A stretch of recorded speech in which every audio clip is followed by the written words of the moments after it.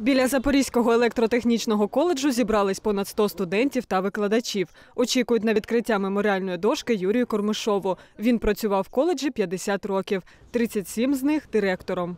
Юрій Степанович був дуже людина відповідальна.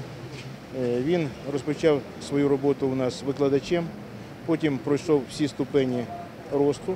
Завдяки його вмінням був збудований ще один лабораторний корпус, який до сьогодні ми використовуємо для навчання наших студентів. Під час мітингу учасники згадують, яким був Юрій Кормишов. Кажуть, він людина, до якої всі часто зверталися за порадами.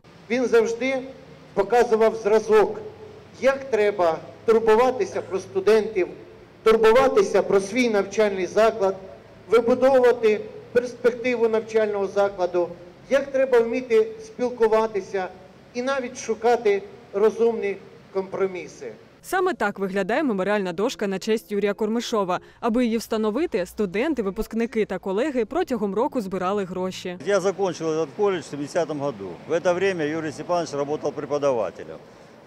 Он был очень, будем говорить, преподаватель, который доходчиво все объяснял, показывал на практике. Все, мы очень благодарны ему были, потому как поняли суть всієї електротехніки. Завершився захід покладанням квітів до меморіальної дошки та портрету освітянина. Колеги та учні Юрія Кормишова кажуть, ім'я педагога надовго залишиться в історії української освіти.